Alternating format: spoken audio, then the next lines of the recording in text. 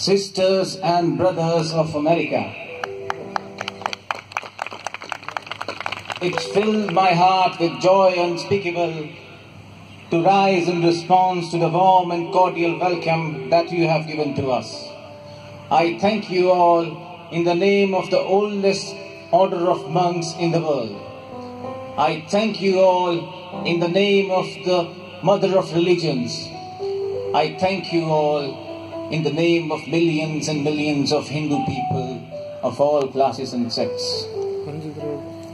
My thanks also to some of the speakers on this platform whom, referring to delegates from Orient, have told you that these men from the far-off nations may well claim the honor of bearing the different lands the idea of toleration.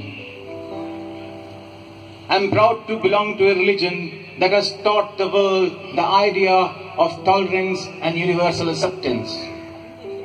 We not only believe in tolerance,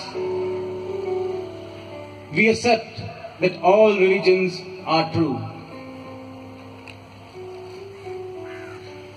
I am proud to belong to a nation that has sheltered the persecuted and refugees of all the religions and all the nations on the earth.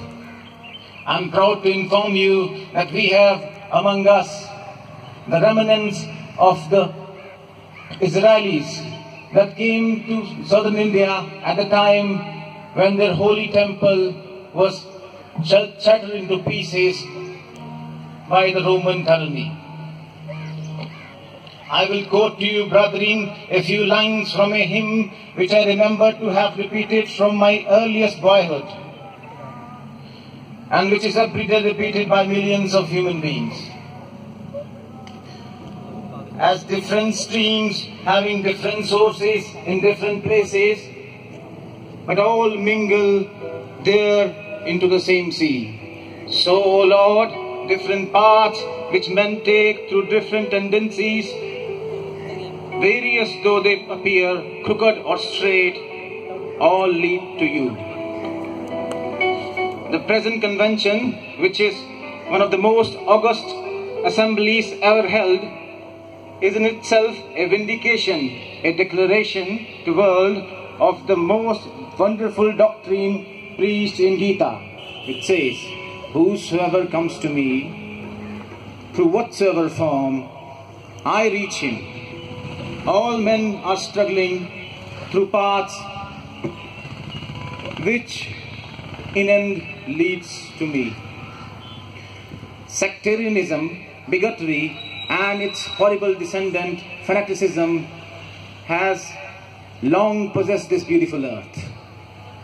They have filled the earth with violence, drenched it often and often with human blood, destroyed civilization and sent whole nation to despair. Had it not been for these horrible demons, human society would be far more advanced than it is right now.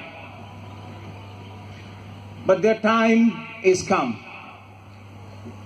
And I fervently hope that the bell that tolled this morning in the honor of this convention may be the death knell of all the fanaticism, of all the persecution, with the sword or with the pen,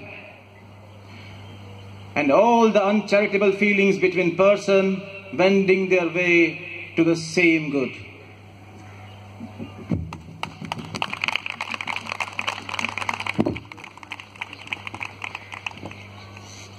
बहुत सुंदर, धन्यवाद नरेंद्र जी।